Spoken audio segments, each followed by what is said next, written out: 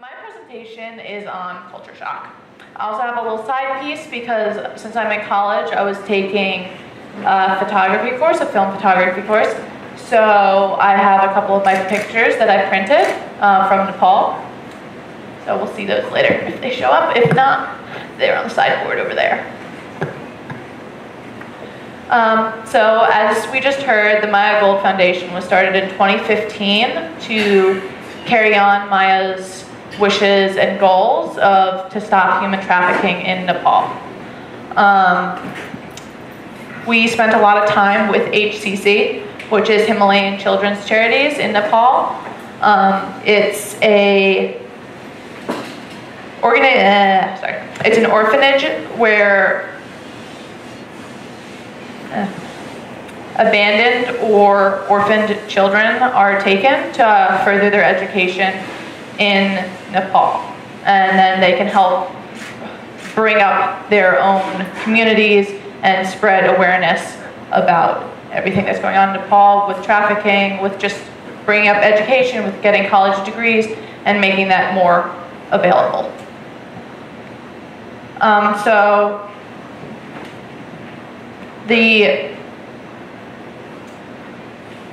saying that is on the Maya Gold Foundation's website and is very followed is to help empower youth to access their inner wisdom and realize their dreams, which was super inspiring because I feel like a lot of people are told no and you can't do this, but with this foundation they're like, you want to do this? You can't do it. So this is all of us that went to Nepal, the youth ambassadors and the team leaders. This is after a Dharma talk at the Kopan Monastery in Nepal. So I'm going to talk a little bit about my film experience, because with film photography, you can't take film through metal detectors and through X-ray machines because it'll warp the film and you won't be able to see the images that you took. For those of you who don't really know film, it's on a roll, it's like sensitive paper, and you have to develop it and process it to see your pictures. So when you're taking these pictures, you don't know if you're getting pictures, if they're good pictures, and you have only 36 pictures per roll. So I ended up taking 9 rolls of film to Nepal and taking 324 pictures. And I did not know if any of them turned out. I didn't know if all of them turned out until I got back to school and processed them. About each photo takes about an hour to print. So it was a very tedious work to get. I ended up printing 24 photos. So you'll see some of them tonight. So this is a photo that Matthew took. And then this is a film photo that I took. So you can see that it's like the same photo, but it's also very different. It gives you a different attitude and experience. This is a shopkeeper that I met in Nepal. And for those of you who don't know, a lot of people in Nepal speak English. And it's kind of a little bit strange because when you first hear Nepal and you hear poverty, you don't really think that these people are bilingual or multilingual. So it's a little like, oh yeah, we can communicate with each other and we can share experiences and culture very easily. I don't know if anybody can see these.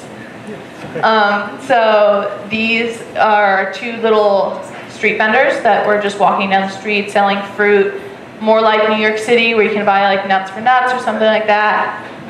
And I just thought, like, why don't I take these pictures? And I didn't know what I was gonna get. Also, this one on the right is 3 people on a motorcycle. So people don't just ride 1 or 2 people on a motorcycle. They ride 3, 4, maybe a goat. Like, you really don't know what you're gonna get. And then also the water is very polluted in Nepal. So everything is bottled. So this child on the left is getting a cap full of water from their parent. These are all children. The two on the left are at the Ganesh school that we volunteered at for a couple of days. And on the right was just at one of the stupas, which is a temple or monument that we visited. And some more photos. Sorry, I like my photos. This was during their New Year's Eve festival, so we were there during their New Year's Eve, and it was a lot of festival and rituals. So on the left, they were building this 20-foot height, 20 story, not story, but 20-foot high chariot that they would play tug of war with. Okay. And whoever took it to the center of the next town would have good fortune and good luck for the next year. What is the religion? Buddhism and Hinduism. It's like more of a mix because they're very blended there. So that's at the Kopan Monastery on the left, and I think they're actually both at the Kopan Monastery. So when you go in places, you always want to take off your shoes because it's so dirty and dusty. You don't want to track all of that into your house or into a temple or wherever you enter. So whenever you go in somewhere, you usually take off your shoes as a sign of respect. So we're gonna get into food because we all love food. So we were at the Ropka house. So they always serve us back breakfast every morning. So this was a normal breakfast. They're like potato, cheese, like sausage-like things, but have no meat. And then pancakes and croissants and eggs and just like normal breakfast food. And then on the left is dalbat. So that's a very traditional meal that they have there. It is steamed rice, cooked lentil, vegetables, and chicken. And then they have, if you see the little tiny red dish, it's called pickle. It is not pickles. It is a very spicy sauce, which I learned the hard way. I don't like spicy food, so it was a bit of a shock to be like, yeah, I'll have some pickle, like relish-like thing. Yeah, okay. And then I took a big spoonful of it. And it was not pickle. It was very spicy, like a sauce.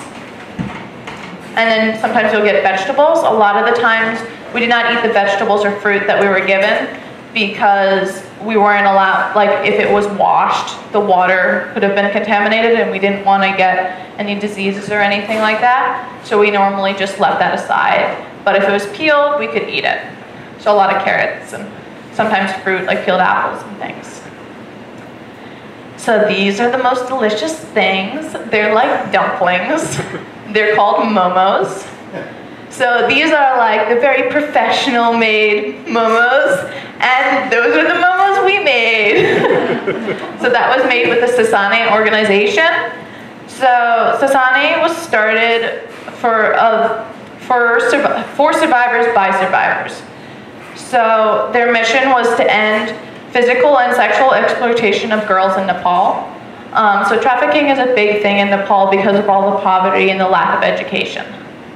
So they provided training for 328 women for paralegal, and 270 of them are certified.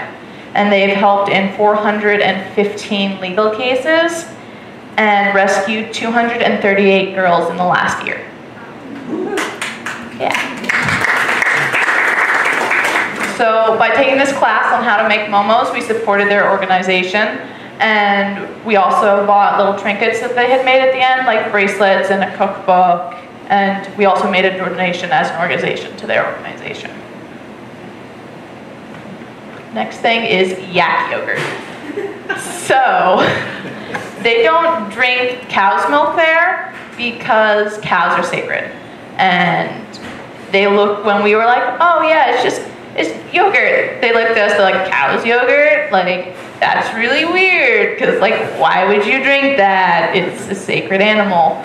So cows are never really killed there, and sometimes when they're done being as useful as they are, they're just let loose into the street, and since nobody can kill them, sometimes they're just wandering the street eating trash, and it's kind of like, whoa, what's going on? Like, why are these cows just in the middle of the street? Like, you wouldn't really see that in New Paltz, but here they are, just like eating trash in the middle of the street, but then nobody wants to take them, but they can't be killed at the same time.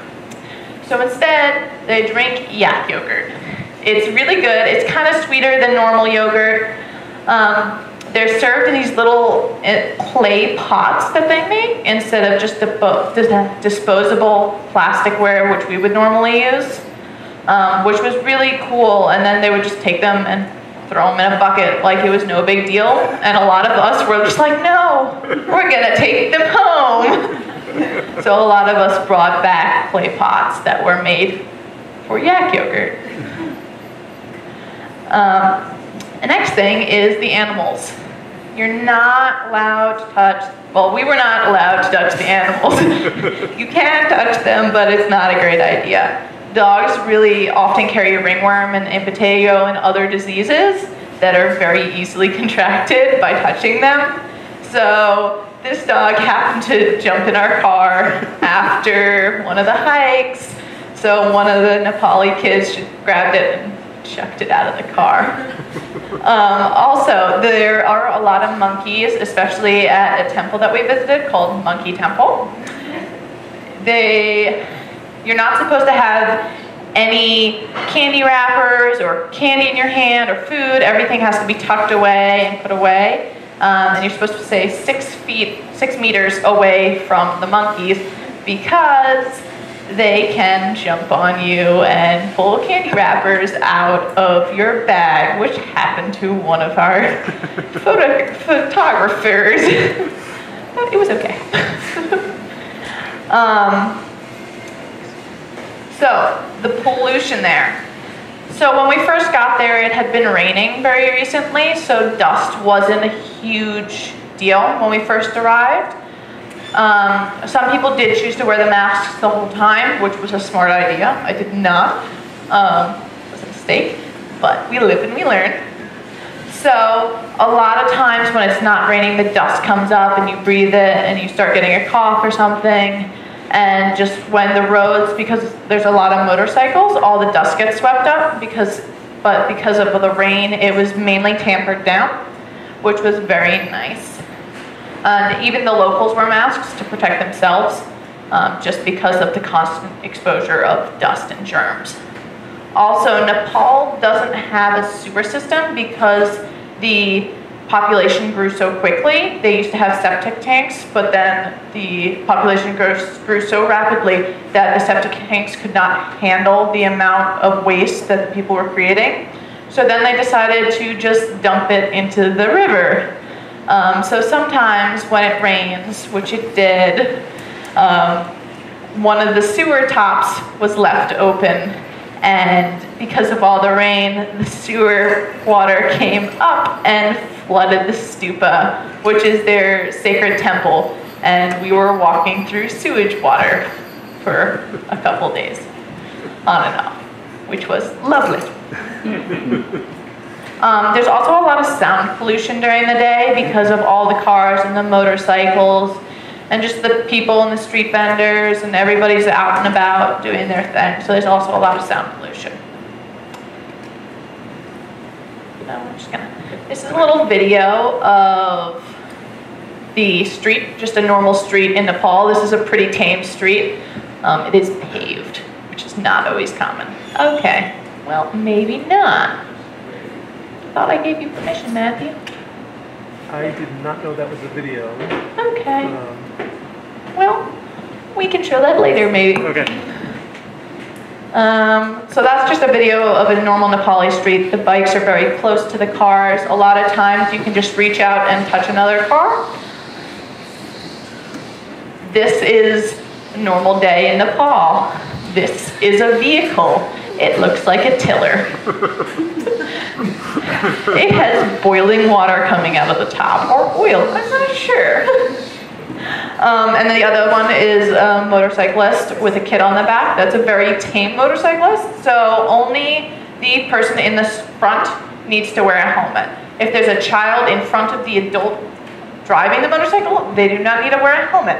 If there's a mother or a child, father, child, mother, only the father needs to wear a helmet, which can be quite intimidating when you're like, everybody needs to wear a helmet when riding a bicycle, and then you go to Nepal and you're like, just kidding, there's a goat on the back of this bike with 3 toddlers. So next I'm going to talk about shopping. So with shopping, you have to do a lot of bartering. It's a very common practice there, and it's not here, which can be a little intimidating when you first start out. So a lot of times, because they know that, at least with the My Gold Foundation, we're mostly white, and we're mostly not looking like the Nepalese people.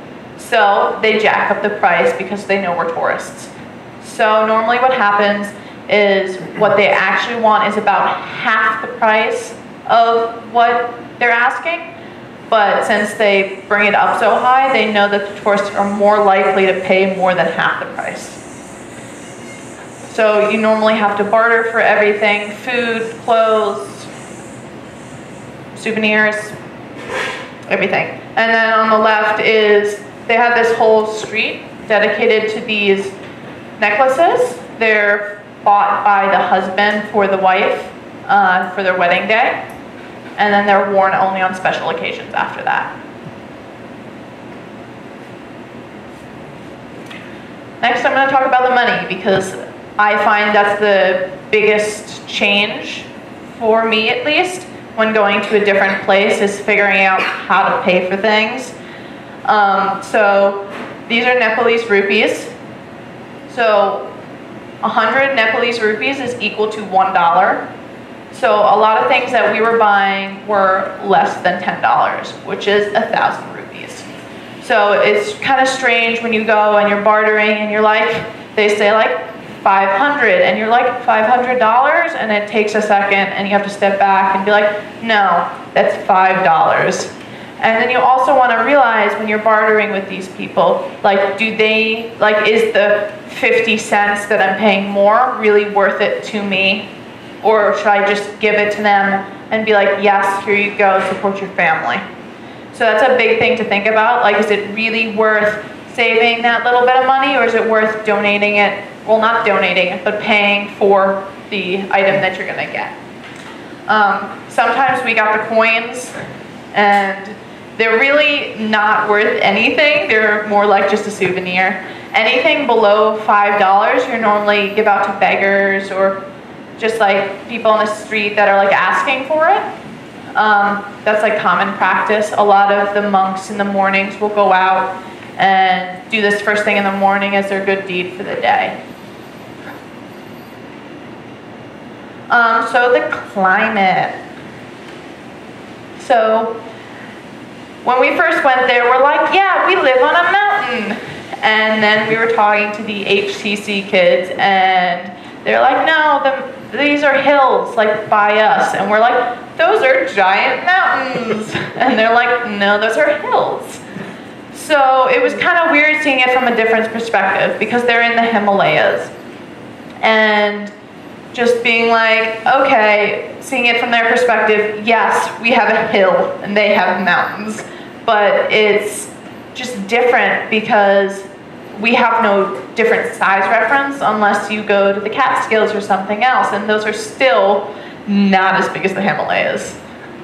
So just seeing the difference between their hills and our hills, which was cool to like see that like play out, especially when we were hiking. Next, we're gonna move on to the stupa. So this is the stupa. We lived about 5 minutes away from it. We would walk to it most mornings and get coffee, and you can only walk counterclockwise around the stupa. So every morning, everybody would be going in the same direction. So even though our coffee shop, which we were going to was like right around the corner. If we went the other way, we had to walk the entire stupa, another 5 minutes, only to get to the coffee shop that we were going to go to. So this is a religious thing. So there's prayer wheels, which you should also only turn clockwise all around the bottom. And people will, like, they have these wooden, I guess you would call them pads that go over their hands and on their knees. And they will bow all the way to the ground and pray, and then get up and walk a couple meters and then do it again. And they will do that the entire way around the stupa. Also, you can go up onto the stupa. So there's different layers. So some days you were allowed only to the first or second layer, and some days you were allowed all the way to the top. Usually the top is only for special occasions, and they only allow 2 or 3 people up there at a time. That's what I saw when I was there early in the morning. And then around the first layer, everybody is also praying. They have boards to make it more comfortable, but they're praying, and there's monks all around, and as you walk, you get to see the different people that are there, like the shopkeepers opening and sweeping out their shops, and the monks that are sitting and praying and accepting donations to give out the next day, and then the people with disabilities that are also begging all the way around the stupa, which was a really big culture shock, because I feel like, especially in New Paltz, we don't have a lot of beggars. We don't have like a lot of extreme poverty where you're asking for 5 rupees or something like that. So to see that was eye-opening, to see that these people like are here every day trying to support their families. So this is all of us, just some pictures. I felt that because we were traveling in such a large group, I didn't experience the culture shock as much because I always had somebody to relate to and to talk about it with. Although we were in such a large group, there was still all of the time that the Himalayan Children's Center, Children's Charity, were with us and integrated into our groups. So we still got the double perspective of what we knew and what they knew. But if we needed someone to connect to, we could turn to somebody from home and be like, hey, are you feeling this too? I feel kind of isolated. I don't really understand what's going on. And they could be like, yes, I'm feeling that too. Or like, hey, do you need some support? So I noticed that when I'm traveling alone, I experience it a lot more because there's nobody I can relate to. And you're just kind of on your own, and you're just doing your thing, and like if something happens to you, you can't be like, hey, did you see that? It's more like, that just happened and we're gonna continue on with our day, which was really kind of an interesting perspective. This is all of us. I loved this trip. It was super amazing. So one word that really stuck out to me through the whole trip, one saying that we went over before we went, was be with rather than do for. Because when you're there and you're experiencing all these things, you want to help and you want to be there for them and you want to fix things. But there's really no way that you can fix all these immediate problems and you can like immediately help and change things. It takes time, it takes people, and it takes effort. So being with instead of doing for, you get to experience what's happening and you get to bring that home and share it with other people and then have them also help you change that. I also want to say that the Maya Gold Foundation, we had several meetings before we went where we went over different things that we would experience there to help lessen the culture shock of the entire trip, because if we were just thrown into Nepal, it would have been a complete change in your life. You wouldn't know what to expect. You might not have known the weather. You might not have known that they speak English. You might not have known how to survive there in a sense. So I just want to thank you guys for doing that and bringing our awareness about what's going to happen. I have a video here, but I don't know if it'll play. If it doesn't, I think we're gonna do questions. Yeah. Wait. Oh, we got it. This is a little slideshow. Is it playing? No, it's not. It's playing up here. Do we know why? Is it online? It's not embedded, right?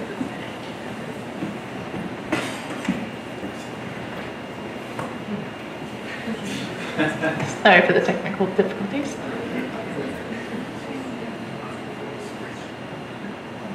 Escape.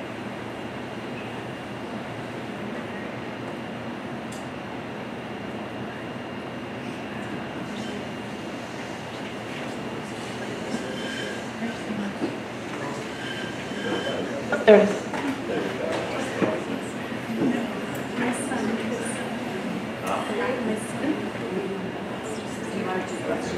Yes. Okay. It's not even. Nope, it's not up there. No, it's not even still. We'll have it on YouTube. Yeah. So we'll have my videos on YouTube. Does anybody have any questions? You always hear about Sherpas in Nepal. Well, maybe that's Tibet, I'm not sure. Sherpa? I think they're the guides who take people up. I'm not sure about that, so I can't answer that. I Yeah. thought you couldn't answer. Stick Sorry. It's okay. around for the next two presentations and they'll talk Oh, about okay, that good. because they want to address. Yes. I did not go in the trek, so don't know. Sorry. It's okay. Oh. Yes. So less of a comment and more a commendation, a compliment. Having been to Nepal, your pictorials really capture that part of the world so beautifully. So thank you for that gift. Thank you. Yeah, I love taking street photography because I do have some portraits, of course, of the shopkeeper and some of the girls that we were with. But I really like to capture like the unexpected, so a lot of my pictures are just interacting with each other, and I find that it's like a really special moment, and it's there and then it's not. So either you get the image or you don't, and it's kind of stressful, especially with film, to be like, did I get it? I don't know. We'll see you in 3 months. Anybody else? Yes. So, what I heard, maybe with my ear filters on or something, was that, like the pollution, the water, the begging, the conditions of traffic and motorcycle safety or not. And to me, a lot of it just trying to step outside of myself, who's Yeah. been there, sounded, you know, if I were to judge it, like negative. Okay. Or darker side or something like that. What was your overall experience? You know? Yeah. So did everybody hear that? Okay. So to me, Nepal felt very safe. I wouldn't say, like, in the entire time that we were there, we never saw a car crash. Michelle walked into a motorcycle, but that was on her own. We never saw a car crash. The cars were not very scratched. Nothing was broken. Like, yes, there were like power lines on the ground, but it was normal. Like, it wasn't such a severe thing, because it's also our perspective that we've been so cultured to be like, there's dirt, we must clean it. Like, it's more of like a natural thing that happens. So to be there and to be immersed in it was very, like, I personally wasn't worried. I wasn't scared. Like, I was wondering, like, do accidents happen? And I asked one of the kids, and they're like, yeah, they do happen every time on the way to school. But in the entire time that we were there, I never saw a car crash. I never saw a kid fall off a motorcycle. I saw a goat dropped off the top of a van, but never a child. So in the entire experience, it might sound unsafe and unwelcoming, but I never experienced an unwelcoming person. And everybody was so welcoming and being like, hey, come in, have tea with us, that it was just such a kind and considerate culture. Anybody else? Yes, all the way in the back. So a lot of times people learn it in school, and especially with shopkeepers around the stupa. The stupa is a very touristy-like place. So just interaction with people every day, they have to kind of know English to get business. So there are times where, especially at the Ganesh school, which is a school for the more impoverished, I think that's the correct word, they didn't really speak English, but sometimes they spoke a word or two, and you could still communicate using gestures and signals and just like human connection to communicate with them. So it wasn't impossible to communicate with somebody that didn't speak English. But a lot of times they do learn it through school or through just everyday exposure. And a lot of times people can't get very good jobs unless they do learn English. Anybody else?